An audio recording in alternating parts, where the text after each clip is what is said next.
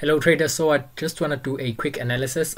We have three most important data points tomorrow, which of course it is early hours of the morning. We have the Reserve Bank of New Zealand. They'll be deciding their monetary policy. We're not expecting them to pivot. Secondly, we have United States inflation data, of which it's a very important data point, and I'll get into the reasons why very shortly. And then thirdly, we have of course the Bank of Canada interest rate decision, right? So I'll just be going over those three data points and what we expect going into tomorrow, into these actual fundamental data releases tomorrow, right? And then lastly, on Thursday, that is, we'll have the ECB, which is the European Central Bank interest rate decision, and we'll also touch on that as well, right? So let's get into it. So first things first, let's go on to the economic calendar. So right here, quickly on the spreadsheet, let's try and find the economic calendar. So let's go to the economic calendar here so that we can see what expectations are for tomorrow, right? So this is Tuesday, so Wednesday, right? As you can see, Reserve Bank of New Zealand at 4 a.m. they're expected to actually decide on monetary policy, like I said, and expectations are for them to actually hold interest rates, right? And then at 2:30 p.m. South African time, obviously, we're having inflation data or CPI data for the US. Month over month is expected to drop to 0.3%, headline to drop to 3.7 from 3.8. Month over month inflation rate expected to drop to 0.3, so similar to the core inflation month over month. And then inflation rate year over year is expected to jump to 3.4, right? That is what is expected. There probably also has something to do with the energy prices, or the oil prices to be specific, that we've seen run up or rally up in the past couple of weeks, right, or months. Because remember, core inflation strips out energy prices as well as food, those volatile items, and then headline inflation includes all of that, right? So that maybe that is why it is expected to jump higher, while core inflation is actually expected to creep lower, right? So that is the expectation that we have going into the actual data release, right? And then 3:45 p.m. we'll actually have the Bank of Canada interest rate decision, as well as the policy report. I think we'll also have FOMC minutes, right? So the minutes for the meeting that the FOMC actually had in March, we'll also be getting that. So it's gonna be a really fundamentally packed day. And then, like I said, on Thursday we have of course something also important, inflation data for China, and then we have ECB interest rate decision as well, and of course they are also expected not to cut. So all central bank meetings for this week, there are no cuts expected, right? So what does that mean? That means that the market will be paying more attention to the communication that we get from the meetings, whether from the actual statement after the meeting or from press conferences, because I think the Euro will have an ECB press conference, so also from the press conference, right? So those are the things that the markets will be paying attention to. So now let us quickly go back to our spreadsheet, right? And then let us quickly look at the different economies, right? So important thing to remember as always is that if we are looking at economies, we need to understand that what actually drives markets, or what drives currencies, it is the bond markets, right? So essentially the bond markets drives everything. So if the bond markets drive everything, that means that we need to pay attention to the bond market first, but also we need to understand that inflation actually drives bonds, right? Because where inflation is headed, where inflation is expected to go, that also has an effect on the actual bond market, right? So by bond market, I essentially mean the yields, right? So in the United States, like I said in the video or in the session that we had on Sunday, that in the United States it is the US 10-year yield, which is the benchmark interest rate, right? So that is the benchmark interest rate that we have. So if we look at the bond markets here, the yields, as you can see, so essentially let us look at the US first, right? Because of course, like I said, it's a world reserve currency, so it's a bigger economy, and anything that happens in the US will impact everything else essentially, right? So let us remove the drawings here. So let us go on the weekly. As you can see, what we had here, or the relationship between the yields and the actual currency, first thing is to understand that the currency always follows the yields. You should be familiar with that, right? Interest rates, wherever interest rates are going, that is where the market will go, because the market is following interest rates. So essentially, if we look at the US 10-year yield, just open it here because I've added it here as a compare symbol. How do I do that on TradingView? So you just click the plus button here, which essentially says compare symbol, right? And then you just type it up, whatever symbol, and it will actually display on the chart as well, right? So now we can switch this chart here to actually show a currency, right? So this is the US 10-year yield. So it essentially means that it's gonna affect who?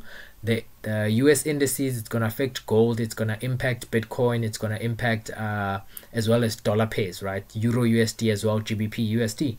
So let us look at USD pairs, for example, right? Let us look at USD JPY. As you can see, obviously the candlesticks, that is who? That is the 10-year yield, because if I hide it, as you can see, it's no longer showing, right? So the actual chart, candlestick chart, which is in black and white, that's the actual currency pair. So if I open up the 10-year yield, as you can see, there is a clear correlation between the two, right? Whenever the 10-year yield is pushing higher, USD JPY is obviously pushing higher. Why? Because the dollar is following the yield. The dollar is following the interest, right? So remember what I said on Sundays, that we work on expectations. Are interest rates expected to go lower or to go higher? If they're expected to go lower, then that is when we'll see the actual yield falling, right, or dropping in value. But if they're expected to continue remaining higher or pushing higher, that is when you see the actual yield do what? Start rallying and going higher, right? So if we quickly look at this, in October, sorry, not October, but around 2022, it was around this point here. Remember the green and red candlesticks, that is the 10-year yield, right? So I need us to understand the importance of yields, because you can use them on all currency pairs, right? Especially when we're looking to trade currencies, especially the US 10-year yield. Why? Because like I said, everything is pegged above the US 10-year yield, right? Mortgage rate, loan repayment, car financing, student loans, all of that, right? It's pegged above that, right? Above their benchmark, which is the US 10-year bond yield, right? So they started hiking interest rates when? In March 2022, as you can see here. And what happened? That is when we saw a very huge and strong rally. Let me do this. They started hiking rates when? In March here. And you can see that is when we saw a what? A huge run up in interest rates. And then when the bond yield started pulling back, that is when we also saw these retracements on USD JPY, right? And then eventually when it peaked here around October 2022 and it started falling lower, what was happening at that point? Remember what I said initially? I said the bond markets, they drive everything, right? But inflation drives the bond market. So what was happening in the United States with regards to inflation at that point, right? So we need to go over these things so that you guys can so that it can stick in your minds that this is what actually drives the market. So let's go into inflation, right? So what was happening around October 2022 when it comes to inflation in the US? As you can see, this is the United States. Inflation was sitting at around 7.7. It had peaked at around 9.1 in June 2022. So it had been falling from July, August, and then September. So July at 8.5, August 8.3, September 8.2, and then 7.7. That was in October, right? So inflation was starting to go lower. As you can see, previous to that, we were only having green numbers month after month. What does that mean? It means that inflation was going up every single month. But since July 2022, inflation was coming out below or lower than the previous month's inflation, right? In terms of the headline figure. And as you can see, that is why we just had a row or a string of red cells here, because it means that the next month was lower than the previous month, right? So this is what I mean when I say inflation drives the bond market. So what does that mean? That now creates a perception or expectations of the fact that interest rates will no longer need to remain higher, because we've transitioned from increasing every single month to now decreasing every single month. Remember, three 3 data points is what formulates a trend, or it is what actually initiates a trend, or what confirms that a possible trend might be in play, right? And I'll quickly get into the reason why I say this. So that is what we saw. We saw inflation going lower, right? Yes, in core inflation was actually going higher, right, for 2 months, but then it started falling after that, right? So it did not create that sort of third print. If we had a third print and then a fourth print, then it would have established that, okay, core inflation is probably stickier than headline inflation, but we saw that actually continue to go lower, right? And then in around July 2023, that is when we saw headline inflation actually jump up to 3.2, then 3.7, then it held at 3.7, right? So it did not increase after that, and then it started going lower. So the last time we had a new trend actually start to shift was around July 2022, when we had that drop from 9.1 to 8.5, because from there onwards the market has been going lower. Yes, we'd have those bumps on the road, but then essentially the market has been going lower when it comes to inflation. So now that gives us an understanding of the fact that why did we see the stock market actually start to drop around October, because we've already had October 2022 was because not the stock market, sorry, but why the bond yields actually start to they peaked and they started to drop, right, in October 2022. It was because of that reason, of the fact that now markets were expecting that interest rates would go lower. And like I said, currencies follow interest rates, and the bond market drives everything. Everything is affected by the bond market. Why? Because the bond market actually decides on the price of money, and the price of money affects every asset class, whether it be stocks, it be indices, it be Bitcoin, because think of it this way. This is interest rates, right? So now if interest rates are expected to go lower, the 10-year bond yield, if interest rates are expected to go lower, what does that mean? That means that now consumers will actually have more disposable income, because it means that potentially when they do go lower, consumers will now have what? More disposable income, because interest rates repayment on loans or debt will actually go down. So now if you're paying, maybe for example, let's say 6,000 rand on your mortgage, or maybe 6,000 rand on your car financing, and now interest rates start going lower and you end up now paying, let's say, maybe 5,000. You see, so now you have that buffer of 1,000 rand that is now disposable to you. Now it's disposable income, or now that is available to you to either spend it or whenever you want to spend. And for some, they might then decide, okay, I'm gonna throw it into the stock market. This 1,000 rand that I have, that is now extra in inverted commas, I'll actually put that in a stock market, or I'll put that in the JSE index, right? Or I'll just buy Bitcoin with it. Which is why when interest rates are actually falling, stock markets go higher, because it is opening that possible or that potential window of disposable income. So investors start to position themselves accordingly. So investors start buying those riskier assets when interest rates start falling, or they are anticipated to fall, right? So this is the reason why around October 2022, interest rates actually peaked, right? The 10-year bond yield, and it started going lower, right? And that is what we can see with the dollar USD JPY, because it pretty much mimics the move that we're seeing here, right? So now, like I said, when they go lower, the impact on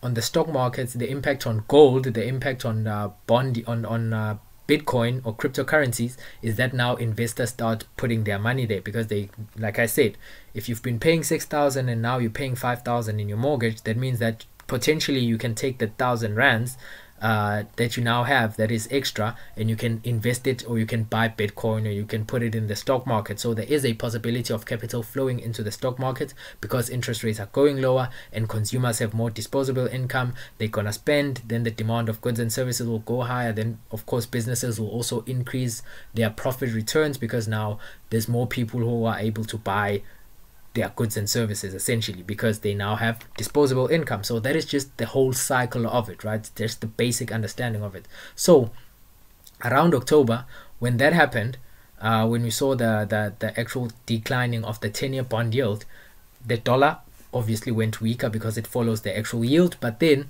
if we look at the stock market, so let us look at the stock market, let us look at S&P 500, right? As you can see, on S&P 500, it was actually doing the exact opposite. So when the bond yields was actually rallying up, remember the bond yields is the green and red candlesticks, right, chart. So when it was actually going up, as you can see, S&P 500 or the stock market index was actually going lower, and then it also bottomed out around October. What was the reason? Because of inflation. That is why inflation is so important for us to understand when it comes to fundamentally being sound and being up to date and being on the know of what is happening or what to expect, to anticipate for the specific economy, right? And then of course when yields started going lower, that is when the stock market actually bottomed out and it starts going higher. Why? Because like I said, there's possibility of disposable income for businesses, for consumers, because if interest rates do go lower, then it will open up, then it means all loans will go lower, right? Loan repayments that are not on a fixed term, on a fixed interest rate, right? So mortgage loans, credit card loans, student debt loans, car financing loans, all those loans will actually go lower in terms of loan repayment interest when interest rates are being cut. So that means that people can now potentially invest in the stock market because they now have that disposable income that initially was going to paying loan interest, but now since loan interest is going lower, they can now take that excess cash and actually spend it somewhere. So essentially consumer spending will go higher, right? And remember, if businesses do not have consumer, or if consumers do not have money to spend, then businesses will suffer, right? So that is how it is, right? And remember, indices are just what? Are just a collection of businesses. S&P 500, it is the 500 biggest companies in the US essentially, right? And NAS 100, it's the 100 tech companies. US 30, it is the what? It is the 30 companies in the US. So that is how we just look at it, right? So that is why it bottomed out and it started going up. Why? Because of inflation, right? Inflation, like I said, drives the bond market, but the bond market drives everything, right? So then what happened here? We also saw it start to fall lower. Why? Around July 2020, around July 2023. It's what I explained to you. It's what I showed to you, right? Excuse me. What did we see in July 2023? Headline inflation started going up from 3% to 3.2 to 3.7, right? So now we had two higher readings. We had a string of red cells, and now we have two green cells, right? So what was now the possibility was that maybe now inflation is rebounding and going higher. So what does that make the central bank do, or the Fed to actually do? The Fed to actually become, for the Fed to come out hawkish and be like, okay, we think we're going to continue increasing interest rates and we'll keep interest rates higher because inflation seems to be rebounding and going higher now. And what does that do? When they say that they're going to keep interest rates higher, it results in the 10-year bond yield going higher, because now expectations are for what? Are for that interest rates will go higher. Interest rates are going to go higher. What does that mean for consumers?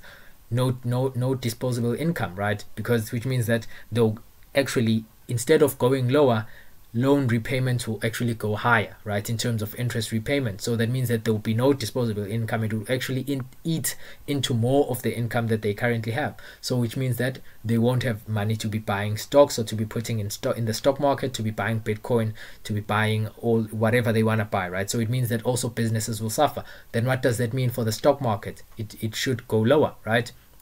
Investors start selling because there is possibility that interest rates will continue to go higher, because we saw that rebound in inflation around June, July 2023, right? And then that is what happened. It continued to go lower and then it bottomed out at around October 2023. What was happening around that time? Same thing. It goes back to inflation. As you can see, September, so August 3.7, September 3.7, October 3.2, right? So now it started giving a lower print. So what did the market view it as? That this was just a bump on a downward trend in inflation. So it was just a slight bump or a slight hump on a downward trend of inflation. And that is why the market then positioned that, okay, which means that the central bank will actually stick to actually cutting interest rates, because inflation is now showing that it is going low. And like I said, we need 3 readings for a solid trend to be established, right? So that is what we had, and that is why then it bottomed out and it started rallying higher, right? And it brings us to where we are today. So this, like I said, whenever the bond yield goes lower, the stock market goes higher, Bitcoin goes higher, and then obviously gold also goes higher, right? Let us look at Bitcoin quickly before we now get to inflation data that we are expecting on tomorrow for the United States, right? So if we look at Bitcoin,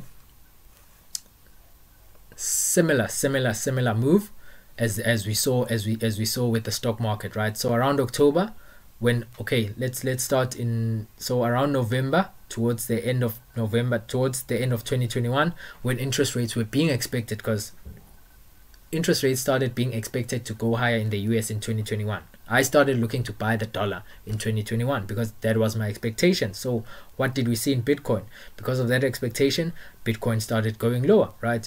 And then eventually Bitcoin bottomed out after October, around October, November, when what we just explained previously, right, in the other examples, right? Because why? Because inflation was actually falling, right? It had peaked at 9.1 and it was falling, so markets were expecting that interest rates would go lower. So it means that consumers will be able to do what? To invest in Bitcoin, to buy riskier asset, to buy the stock market. And that is why we saw stock market bottoming out and then Bitcoin also bottoming out. So same thing that we explained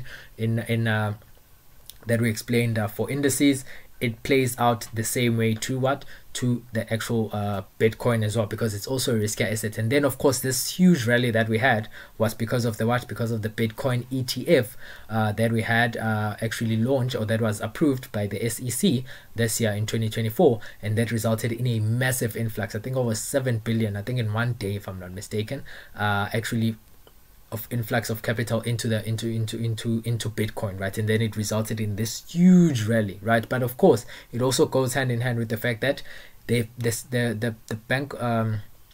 Federal Reserve or Jerome Powell has actually been reiterating that the interest rates will go down in 2024, right? Maybe not yet, or not in the next meeting that we're having in May, but interest rates will definitely be going down in 2024. So markets are expecting that interest rates will be going lower, right? And if we also go back to the spreadsheet here, if we look at the rate forecast, that I got from Think ING, we can see that expectations are for interest rates to be going lower in the second half of 2024, right? As you can see, right? And then continue to go lower, right? So interest rate expectations are for interest rates to go lower. So that also, what does that mean? That makes Bitcoin to rally, stock markets to also rally, like we've seen, right? So now that we have an understanding of the importance of inflation, it is now, let us look at where inflation actually sits for the dollar currently, right? So let us go back to our spreadsheet. Let us look at inflation. We can see that inflation jumped to 3.4, 3.1, now 3.2. So the trend of inflation is not steady, right? Now what do they expect tomorrow? They expect inflation to come in at 3.4, right? So if inflation does actually come in at 3.4, then we would have two readings that show an increase, something that would be similar to what we experienced in July 23, right? So if inflation does actually come in greater than what is expected, or it comes in at 3.4, which would be higher than the previous reading, or let's say maybe in 3.5, 3.6, then it would have a similar impact to what we saw around July 2023. Because what happened around July 2023, that is when we saw the actual 10-year bond yield actually rally, and that is when we saw, as you can see, Bitcoin started going lower. Bitcoin started pulling back, because it meant that possibly inflation is sticky, because we've had two readings that are to the upside. Possibly inflation is sticky, so that means that maybe interest rates will need to stay higher for longer, which is negative for Bitcoin, and obviously which is also negative for the stock market, right? As you can see as well, S&P 500 actually fell around July. So that is our game plan going into tomorrow, right? When it comes to inflation, right? That if it actually does increase the headline from 3.2 and it goes to 3.4 or higher, then we might see a sell-off in the stock market, sell-off in Bitcoin, sell-off on gold as well, right?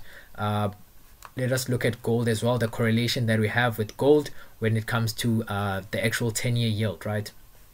So as you can see with gold as well, around July, 2023, when inflation had given two upward print or increasing prints on the headline side, and then there was a possibility of a third figure actually showing that inflation is sticky, what happened?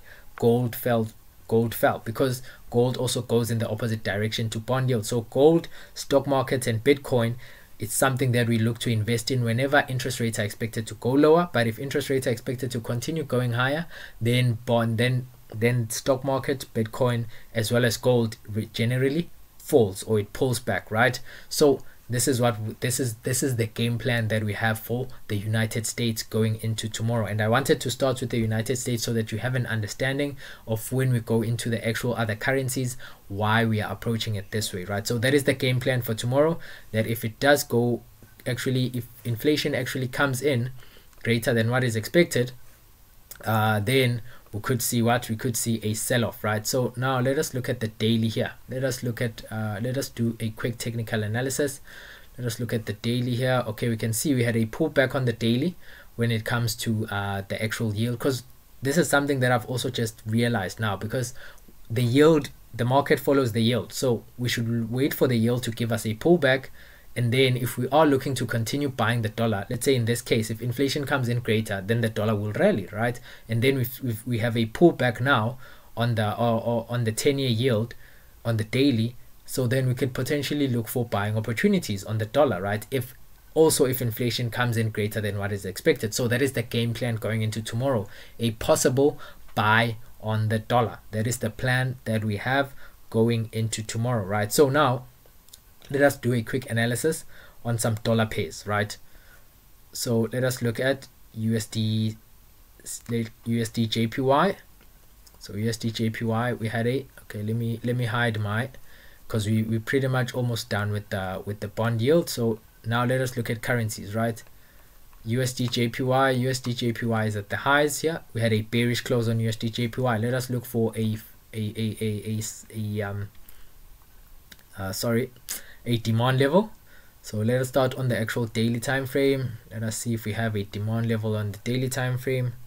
We actually have one here, right? So it's part of this one here. So this bullish engulfing here. So this is the level that we have here. If you go into the 4 hour, anything that we can find, nothing on the 4 hour. On the 1 hour, anything that we can find here, not really, nothing there as well, right? So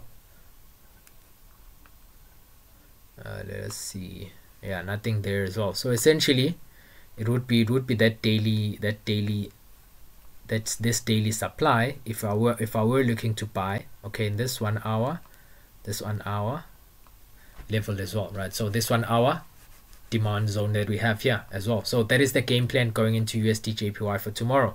If we obviously, if we do get a bullish reading, then I'll be expecting USD JPY to fall, and then I'll be looking to buy around this region. I'm not saying it should fall and get here, but this is where I'll be looking to buy, right?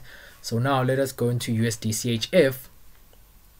Let us see what is happening with USD CHF, because of course the Swiss franc is weak, right? The Swiss franc is weak. We are looking to go short, go long, or go short the Swiss franc and buy all the other economies, right? So now we have a bearish close on the daily, right, of the Swiss franc. So now let us look for supply and okay, demand levels in this case, because we're looking to buy.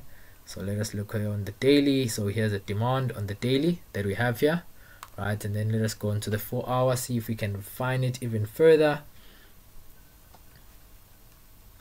So on the 4 hour, we also have this beautiful one here, right? On the 4 hour, this beautiful demand zone here, of which I think this would possibly be the most ideal one to go long at. Let us see the weekly open. This is daily, so this was Tuesday, this was Monday, so the weekly open is above. Yeah, so perfect. Yeah, so when it comes to USD CHF, these are the levels where I'll be looking to buy. So this daily demand, and obviously if we push lower, this 4 hour demand around 0.899, right? So if I do get an entry there, then I'll be looking to go long, right? So as you can see, this is now how easier it becomes when I actually come onto the actual chart, because I started with the bond market, looked at inflation, what actually drives the economies, right? And then, like I said as well, or not like I said, but also something to remember is that all the other data also actually contributes, right? All the other data. Okay, I'll get to that at the end so that we can finish up the technical analysis of the dollar. USD China, I'm not really looking to trade USD China. USD Mexico, no. USD ZAR, USD CAD, no. Say USD JPY as well as USD CHF are the most lucrative one, especially when it comes to the interest rate side of thing, because there's an interest rate spread there.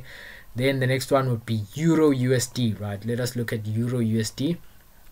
Let's look at the weekly time frame. We actually had a pullback on the weekly when it comes to Euro USD. So let us actually remove this drawing. So we had a pullback on the weekly. Let us look for a level of supply. We don't have any on the daily. Let us go to the 4-hour. Excuse me. So on the 4-hour, we actually had this level. Oh, sorry. Let us go to the daily to see if we had a, excuse me guys, a bullish.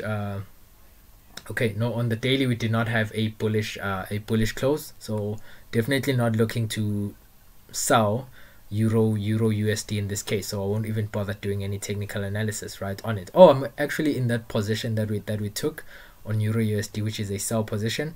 But essentially this would be this was a level here, this supply level, and then of course this is where I would have been looking for price to retest and then possibly look for shorting positions, right? So yeah, that is what we have there on Euro USD. So pretty much it's USD CHF as well as USD JPY, right? And then let us look at not looking to sell AUD USD because AUD is relatively strong. So let us go to GBP USD. Let us quickly analyze GBP USD and see on the daily time frame, do we have a bullish close? Yeah, we do have a bullish close on the daily time frame. On the weekly time frame, we also had a bullish close. Let us check for supply levels, right? Let us check for supply levels. Okay. No, we don't really have anything, right? As you can see here on the that we don't really have anything there. Yeah, we don't really have anything here in terms of supply levels, so we're also gonna ignore that. So far on inflation, the game plan for CPI, US CPI, it is to look for buying opportunities on USD JPY as well as USD CHF. And then okay, let us go on to indices, right? Because we also said that indices go in the opposite direction to the bond yield, right? So if inflation comes in higher, then it means that interest rates should stay higher for longer. That means that that's a negative for stock market, negative for Bitcoin, negative for gold as well. So let us look at the stock market real quick, do a quick analysis of the stock market, and let's see what we have, right? So it actually closed bullish, which is pretty interesting. But before we do that, let us quickly look at the volatility index. Volatility index actually closed bearish, right? Which goes, obviously they go in opposite direction to the stock market. It actually closed bearish, so it means there is a possibility of it pushing higher, right? Because it's also a pullback, right? So now let us go back to NAS. As you can see, NAS it closed higher, it closed bullish on the daily, of which that is what we'd be looking for. Because remember, USD JPY, USD CHF actually closed bearish, right? So they are giving us buying opportunities. For this guy, Nasdaq, he actually closed bullish. So as you can see, this was Tuesday, this was Monday, right? So the weekly open is somewhere here, right? So that is the weekly open. Or actually, let me use a trend line to actually delineate the weekly open, right? So this is the weekly open. So anything above that is when we're looking to sell. So where do we have our level of supply? Pretty much right in front of us, right? We have this level right here, of which it also coincides with this level that we have right here. Let's actually put this horizontal ray right here, right? So anywhere around this area obviously needs to be above yesterday's high. So let's go into the 4-hour to check it out even more. So I think maybe a run up, maybe a stop hunt of this high. yeah, I think on Nasdaq maybe 18,387. So if we get price, or if we see price actually, think it ran this high and then actually continue pushing lower. So this is the game plan for Nasdaq as well. So let me actually put it on the watch list. Then let us go into US30. Let us look at the weekly on US30 as well. Okay, weekly open.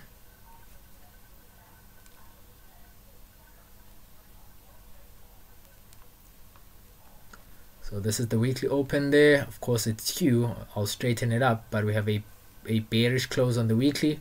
So that is signaling a pullback, right? It's signaling a pullback on the weekly time frame. Obviously, if we were looking to buy, we'd be looking at this level right here, which is the weekly, which is this weekly demand level right here, right? That is where we'll be looking to. Then if we go into daily, right, to see if we had a bullish close, we definitely did not have a bullish close. Instead, we had a bearish close, right, when it comes to US30. So US30 could be a contingency plan. What do I mean by contingency plan? That if inflation comes out greater than below or undershoots the 3.4 that is expected and the 3.2, which is the previous reading, let's say it comes in at 3%, that means that what? Interest rates will be going higher. That would be the confidence, because remember the Federal Reserve said they need more confidence that inflation is falling. So any figure that is below 3.2, which is the previous reading, that would be giving who? The Federal Reserve in confidence that inflation is actually falling, right? So the game plan would be here. So this would be a contingency plan if inflation actually undershoots and it comes in below what is expected, because that would mean what? That would mean that US30 could potentially what? Could potentially dip into this level and then push higher, right? So that is the game plan, right? A potential game plan. Not really a fan of being double-minded or looking for buying at one point and then switching our bias to looking to selling. No, this is just a contingency plan. Obviously the data will guide us. And also remember what the Federal Reserve said. They have a dual mandate, which means that they are tasked with getting inflation towards 2% target, as well as ensuring maximum employment, right? And we saw that in as much as the data was mixed on Friday, or it actually, if you look at the details, it was actually weak when it comes to NFP, but it does not change the fact that unemployment dropped to 3.8 from 3.9, right? So that means that the labor market is essentially still tight, right? It might not be as inflationary, but it is essentially tight, because remember, maximum employment is anywhere in the regions of 4 to 5%, between 4 and 5%, right? So it's relatively still below that range of 4 to 5%, right? So this is just what we have on US30. Not really focusing that much on buying, but obviously if the data, probably I won't even buy. The reason why, like I said, because VIX closed bearish, right?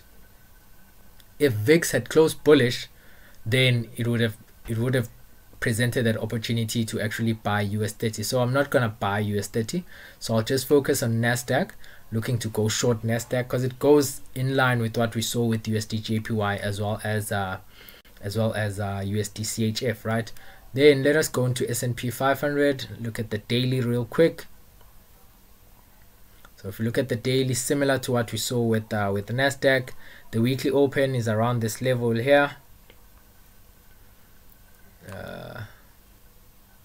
So the weekly open is around this level here, and then of course we had a bullish close on the daily, which is what we want. And then let us look at some supply levels, right? So we have this supply level here, nothing else on the daily time frame. Let us go into the 4-hour and see if we have any that we can refine. It is this one here. So similar game plan that I think we might see if we do get a positive figure, which will be bullish the dollar, right? Also run this high and then push lower, right? So this is also the game plan for Nasdaq, right? So let us that as well. And then obviously let us look at gold real quick. Let's look at gold. Let us look at the daily time frame On gold, daily time frame did not close bearish. Of course, weekly time frame also did not close bearish. So there's nothing there on gold. There's no setup. Let us look at XAU USD. No setup as well, right? Actually, it closed bullish, so there could be a possible setup. Let's look at the 4 hour. Let's look at the. Okay, I'll analyze gold and silver as we head closer towards the meeting, right? So as we head closer towards the release of the inflation figure, so around inflation, when does the latest 4 hour close? So the latest the 4 hour candle will close at 11. So after 11, that is when we'll have a clearer picture of what is happening, right? Or when it comes to gold and silver, right? So that is what we have there. Bitcoin. Let us look at Bitcoin. Let us see. Bitcoin actually dropped and pulled back, of which it essentially it is opposite to what we saw on the US 10 or in the US 10-year yield, right? Which is the actual benchmark rate, because it is actually pulling lower, but Bitcoin is also pulling lower, right? So when it comes to Bitcoin, really depending as well, if inflation actually comes in, greater than what is expected, right?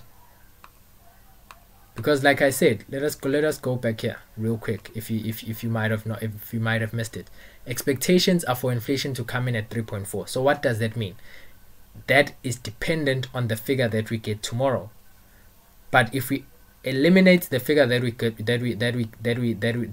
we are expecting tomorrow, so if we remove this figure here, 3.4, what does that leave us with? It leaves us with inflation that is going lower. Yes, it has bumpy roads where we have 1 month that goes up, but the next month also goes lower, right? So it's just a bumpy road down towards the 2% target, right? So that is what we are seeing right here when it comes to the United States inflation. And that is why I say that it is me looking to buy the dollar and sell everything else against the dollar, sell the stock market, Nasdaq, and it is dependent, or it depends on the figure that we get. If we get a positive figure, then obviously I'll be looking to take those trade ideas. But if we exclude this figure and work with what we currently have, it favors interest rates not to go higher because inflation is going lower. That's just it, right? So I just wanted to explain that so that it makes more sense when I'm highlighting what I mean here on Bitcoin, right? So as you can see, this is the weekly open, and then this is the demand level that we have here. Let us look at the weekly. Any demand, it lines up with this weekly demand. As you can see, this was a bullish engulfing. It's a weekly demand, so we'll just use the daily one because it's pretty much still fresh. Let us go into the 4 hour. Let us see on the 4 hour. We also have yeah, this demand on the 4 hour. So let me just use the horizontal ray. So we also have this 4 hour demand right here, right? So this would be an area of interest to actually buy Bitcoin if we actually get inflation data that undershoots, right? That means that we should continue to expect interest rates to go lower. That will not push back against interest rate cuts. If the inflation data does not push back against interest rate cuts, then that is when we should look to buy Bitcoin, right? So obviously I would look for price depending here. So if we do have, okay, why maybe you might also be asking yourself, why do I, like we saw on Nasdaq as well as US S&P 500, that I'm expecting it to run the highs on the 4 hour before falling? Okay, one of the reasons is generally it runs a 4 hour low if it's going to buy, or it runs a 4 hour high if it's going to sell, right? So it will depend right now. But if price, let's say price looks like this and then it just continues falling, if you look left, there's no swing low on the 4 hour that price needs to stop, hunt, or run before pushing higher, except for this one. So that is why I would expect price to run this low first and then only look for buying opportunities once we've spiked below this low, right? So that is what I'll be looking at, unless if price does this, unless if now price continues to push higher and then now this becomes a swing low and then we see a sharp drop into this and it gives me a buy opportunity, then I'll just take it higher, right? So this is the reason why, right? So those are the two scenarios, but I'm looking for a buy on Bitcoin. That is essentially the mandate that we have there, that we're looking for buying opportunities on Bitcoin, right? So let me also add it onto our watch list, right? So that is what we have there for the United States, because we understand that inflation data will actually be market moving. It will be market moving because inflation drives the bond market. The bond market drives everything, but inflation actually drives who? It drives the bond market, right? So yeah, Bitcoin could be a nice buying opportunity, right? Bitcoin could be a very, very nice buying opportunity. But that is what we have for the dollar, right? That is what we have for the dollar going into tomorrow's CPI report or CPI release, right? So now let us quickly go over the other three, essentially, which is the Reserve Bank of New Zealand as well as the Bank of Canada, right? So starting off, first things first, we're going to look at interest rate forecast. They also forecast, of course, to go lower eventually, but not cut sooner like all the other economies. Why? Because if we look at inflation, as you can see, Australia inflation is currently sitting at 4.1, core is sitting at 4.2, New Zealand core is sitting at 4.4, headline is sitting at 4.7, right? So what does that mean? That means that inflation is still pretty high. Why? Because if we look at the central bank target, let's go into the master tab. If we look at the central bank target for New Zealand, as you can see, 2%. Inflation is currently at 4.7 as well as 4.4, which is one of the highest if you obviously exclude South Africa. Sorry about that. If we obviously let me have a sip of water.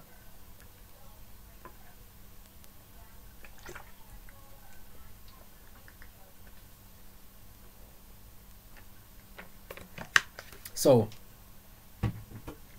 yeah, guys, so if you exclude South Africa's inflation, then of course New Zealand is the highest, right, when it comes to headline inflation, and then Mexico is the highest when it comes to core inflation. But if you exclude South Africa and Mexico here, then we have GBP, which will be the highest, right? But essentially, you see, it's pretty much still high. It's double the 2% target. So definitely they're not going to look to cut interest rates, even though their economy is deteriorating, because we saw that they dipped into a shallow recession in the fourth quarter, sorry, or the second half of 2023.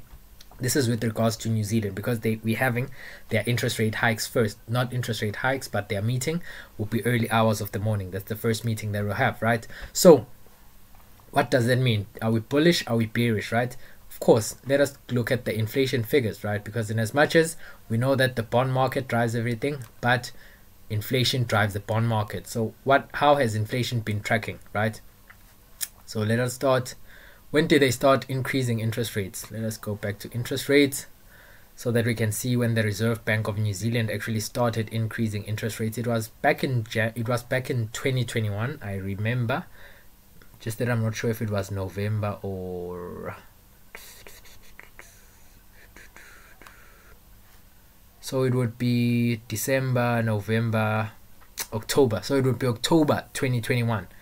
They moved from 0.25 to 0.5. So they started hiking in October 2021.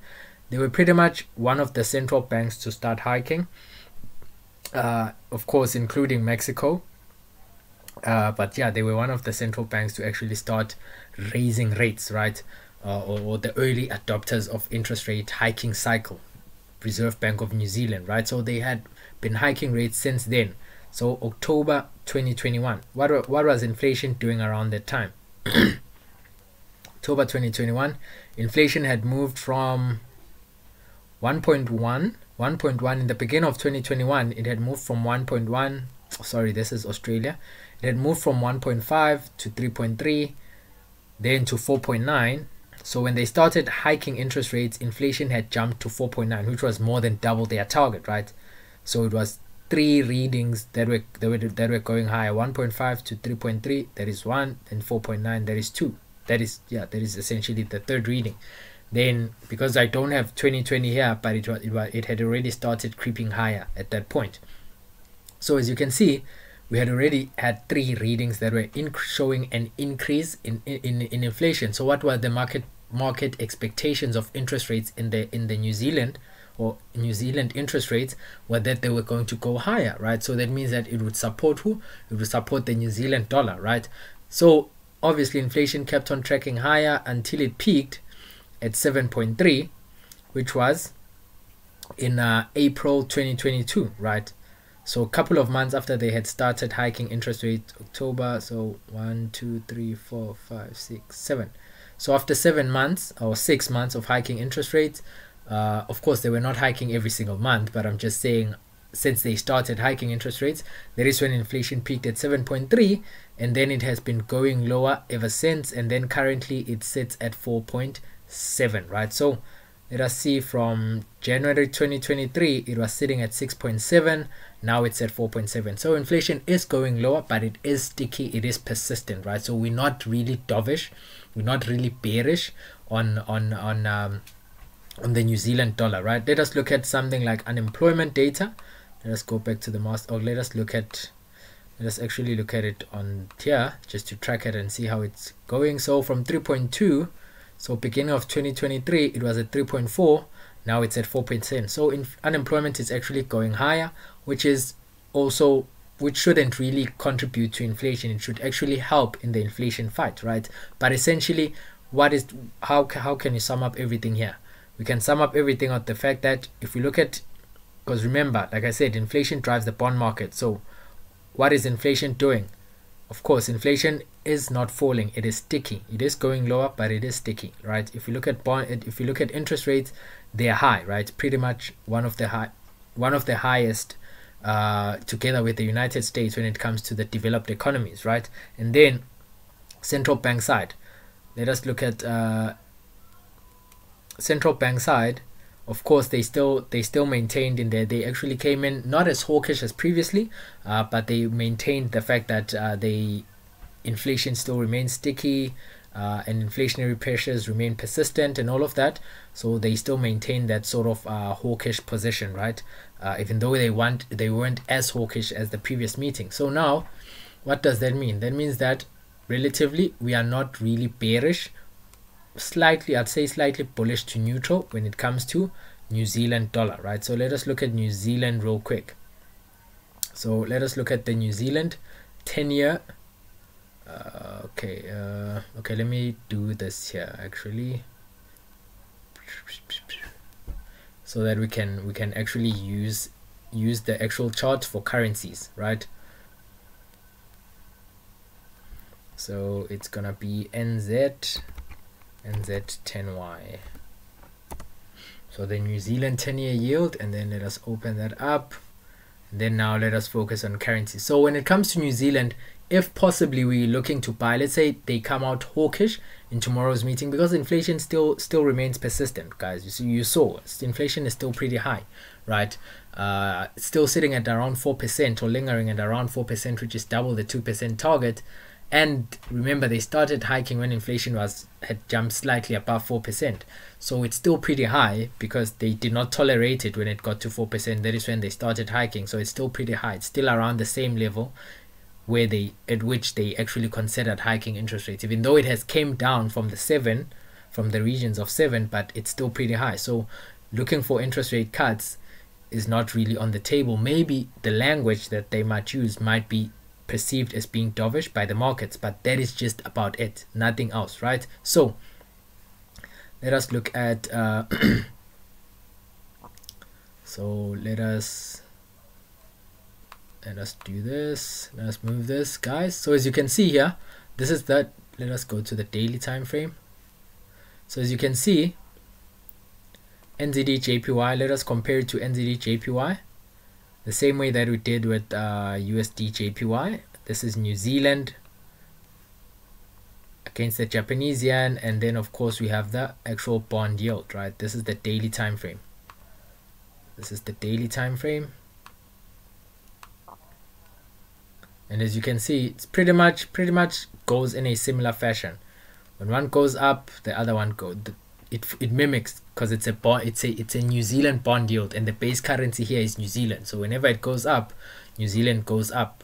Whenever it goes lower, New Zealand goes lower. Even though it does not fall in the same magnitude, but essentially it mimics it. Whenever, as you can see, the green and red candlesticks, whenever they start pushing higher, New Zealand Japanese yen pushes higher. Whenever it starts going lower, New Zealand Japanese yen falls lower, right? So in this sort of particular instance, right, if we're looking at the, let's see on the weekly, New Zealand, let's say tomorrow they come out actually hawkish, right, or they come out, yeah, pretty much hawkish, then let us look at NZD JPY, because of course, in as much as the Japanese yen is hiking interest rates, but the interest rate differentials there still support a carry trade, right?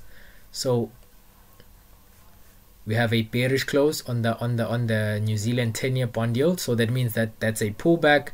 Then we can obviously look for potential buying opportunities of the New Zealand dollar in this regard, right? So this is what we have NZD.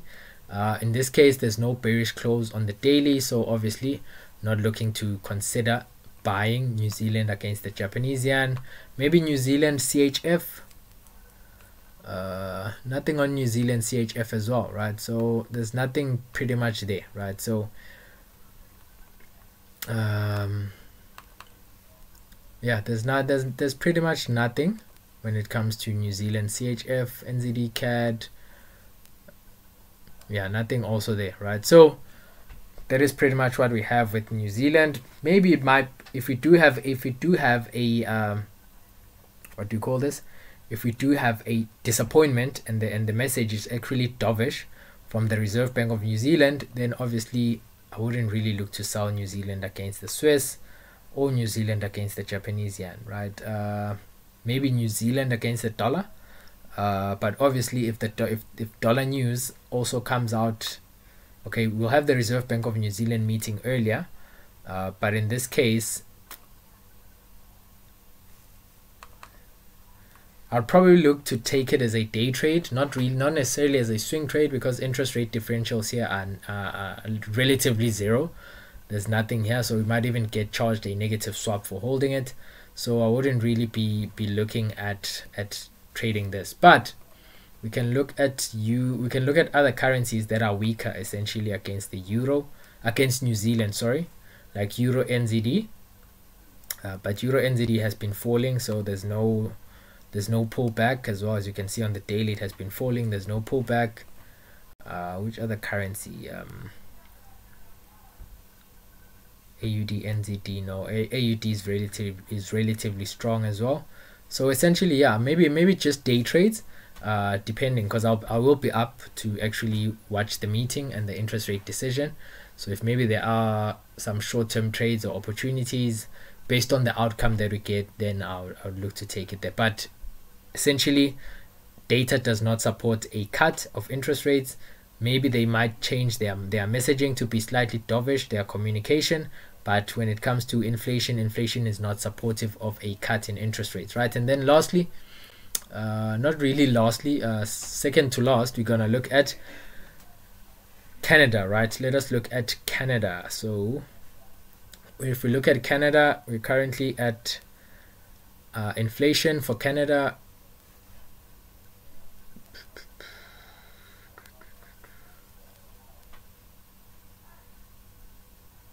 So if you look at unemployment for Canada, unemployment has been going higher, right? As you can see, now sitting at 6.1. In the beginning of January 2023, Canada, the Bank of Canada, they also started hiking interest rates around March 2022, right? So at that point, around March 2022, let's actually go into the interest rates tab so that we can actually talk about something that we're sure of. So around March 2022, as you can see, they had their first hike from 0.25 to 0.5, right? And then interest rates had been going up ever since then. Let us look at unemployment, and then we'll come back to the actual inflation, right? Unemployment was at 5.3 when they started increasing interest rates, and then of course it lingered around the 4.95% regions, and then now it has jumped up to 6.1, right? So unemployment is increasing. There is weakness in the labor market, right? So it means that interest rates, they are having an impact, right, on the tightness of the labor market. And then If we look at inflation though, let us look at inflation. Since March 2022, Canadian inflation was sitting at 6.7, core was sitting at 5.5, and then it continued increasing, and then as you can see, we've been having a string of red cells, which means that it has been decreasing every single month. And of course we'll have bumps along the road, but essentially if you look at the longer term trend since let's say July 2022, it has just been going, it's been one way, right? Going down, going lower, going lower, going lower. Then currently it sits at 2.8. So when they started increasing interest rates, it was at 7.7. Now it's at 2.8. Core is at 2.1.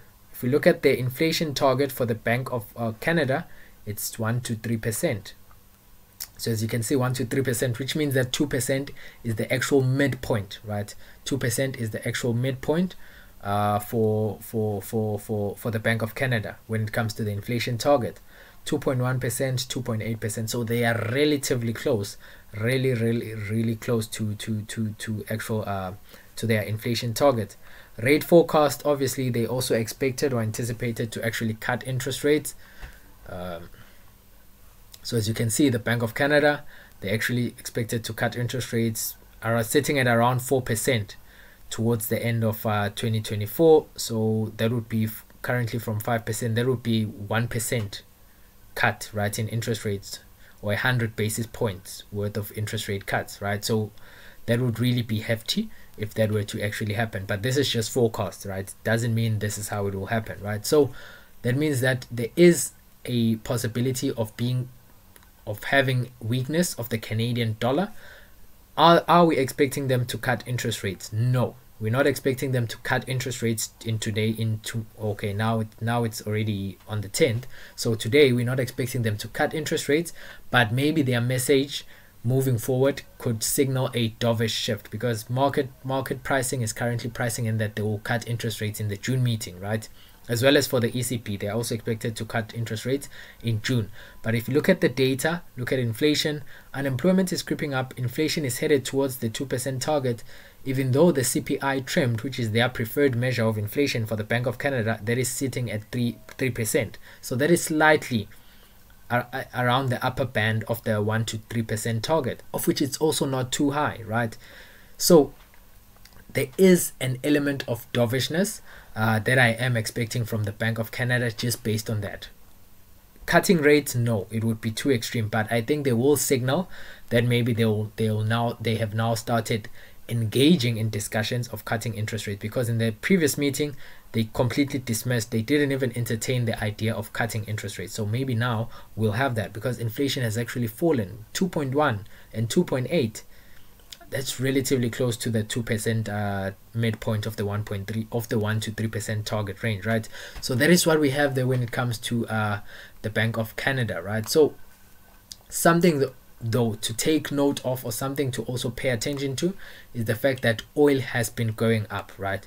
And we understand that Canada is a huge exporter of oil. So as long as oil prices remain supported, then Canada will definitely benefit from that, right? So that is just a side note to also pay attention to, but I am expecting some weakness from the Canadian dollar. Like I said, I'm not expecting them to cut, but I am expecting a very dovish message coming out from the Bank of Canada, right? So let us go and look at Canada. Let us look at CAD. So so in this case, if we were to try and trade CAD, 5% interest, maybe GBP CAD. Let us see what is happening with GBP CAD. Okay, GBP CAD has been rallying, so yeah, no. Essentially this would also depend on how, we'd have to see at around 11 a.m. when we have the 4-hour close, in terms of how market has actually developed during the London session.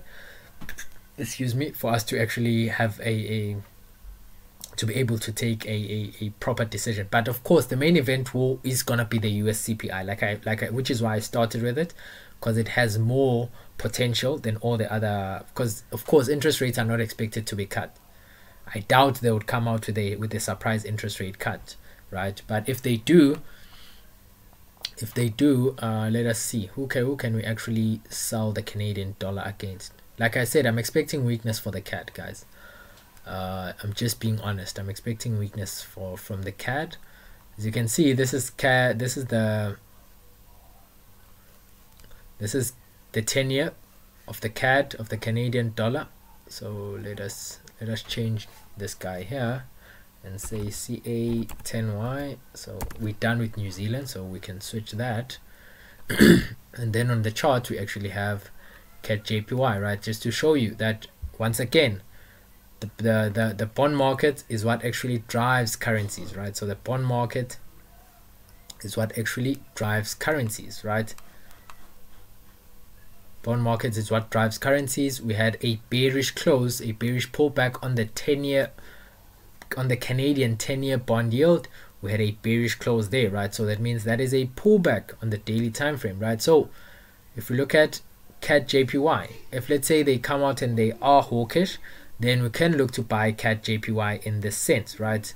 So it would sort of line up, because remember, CAD and the dollar, they almost go in the same direction, and obviously understandable why, but they almost go in the same direction. So CAD JPY, let us close this one here, because we're done with that. We can see that, I'm sure you guys saw the correlation.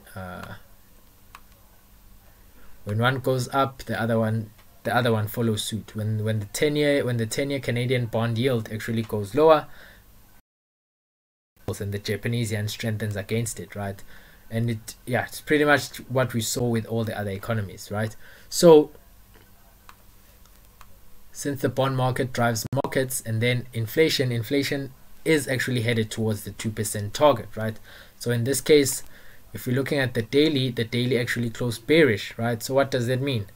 That means if there is, or if the outcome is actually hawkish and it's not dovish, then we can look to buy, right? We can position ourselves to actually buy, and this is obviously a what?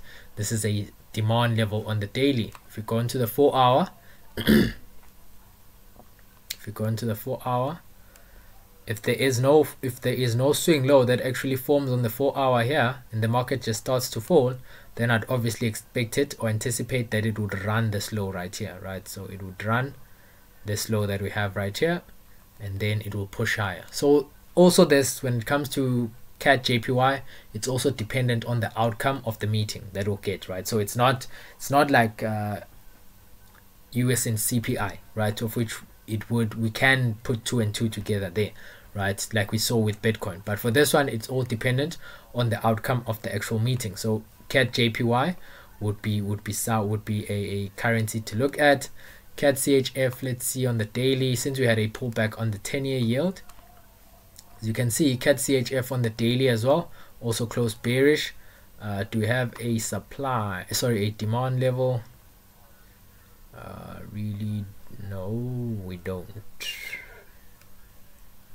Okay, except for this one that we have here. This is the level that we have here on the 1-hour. Let us see on the 4-hour if there is a swing that the market can run. Also, let us look at almost forgot the weekly open. So this was Monday, so weekly open was relatively at the same level here, right? So if we're looking to buy, we need to buy below the weekly open, or we'd have we need to buy below the weekly open, right? Then it's relatively here, right? So this one, it's really iffy unless if we look at these levels here, right? Unless if we look at, let's go back to the 4-hour, this level here.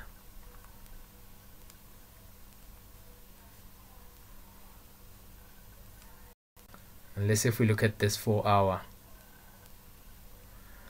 this 4-hour demand here, then that would sort of give us more of a pullback lower in price, right? and then pushing higher. But obviously, like I said, it's all dependent on the outcome. If the outcome comes out negative, then definitely there's no opportunity to sell CAD. But if it comes out positive, then we'll actually be looking for these buying opportunities or buying scenarios, right? So also gonna mark that so that we have it as part of our watch list. Okay, if CAD were to come out dovish, AUD CAD, let us check AUD CAD actually, because Australia is pretty strong.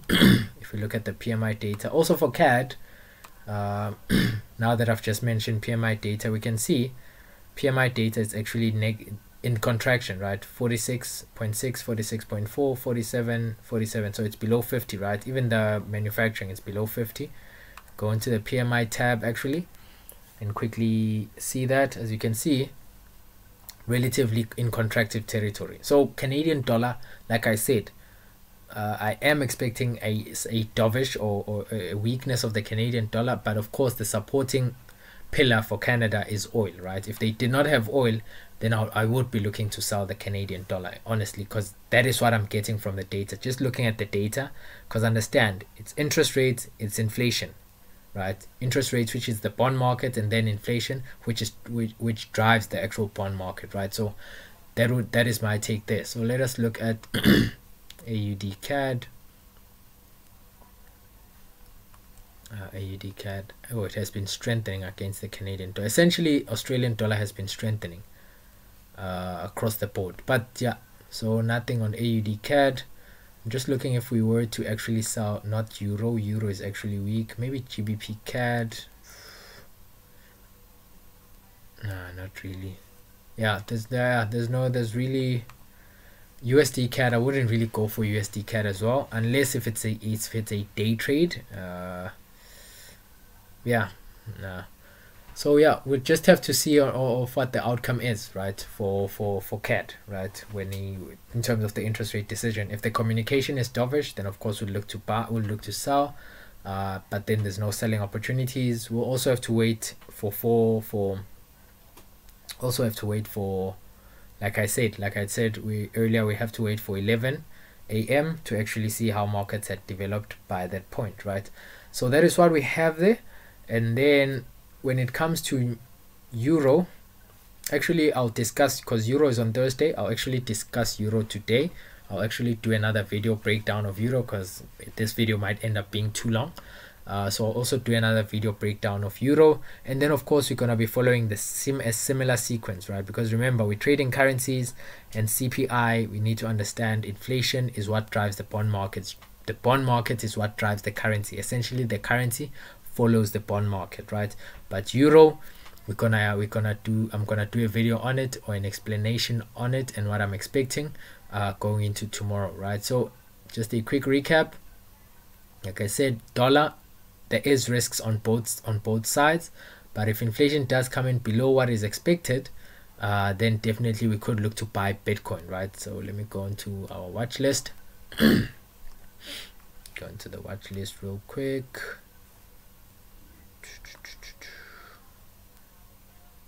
All of these guys should be here. So okay, I'm gonna react, because they shouldn't be under the bonds market here.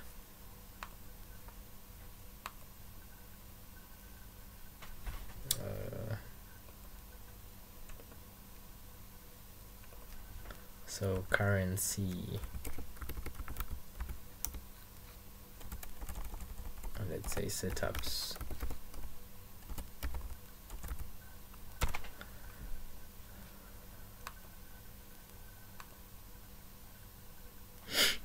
Right, so you can move all of these guys to setups.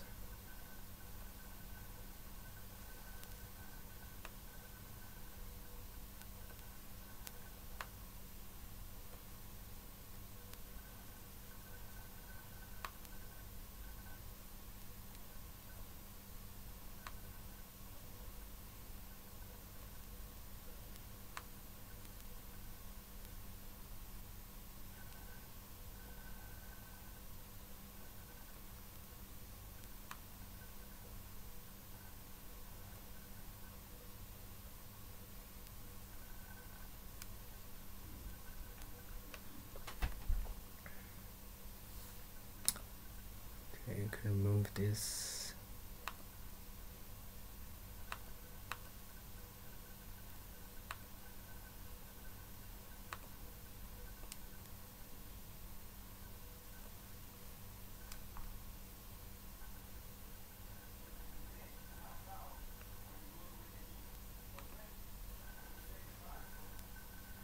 Okay, so let us go back quickly to the dollar, because we had USD JPY there. Yep, let us go back to indices. Had Nasdaq and S&P 5. Then let us go back to New Zealand. NZD JPY, NZD CHF. Of course, it will, like I said, it will be dependent on what we're getting from the actual result, right? Let's go back to watch list. Yeah, so Nasdaq would be looking for that selling opportunity if data comes out positive for the dollar, or inflation comes in greater. S&P 500 as well. Bitcoin will be looking to buy if inflation actually undershoots for the dollar, or it comes out negative, then we'll be looking for that buying opportunity.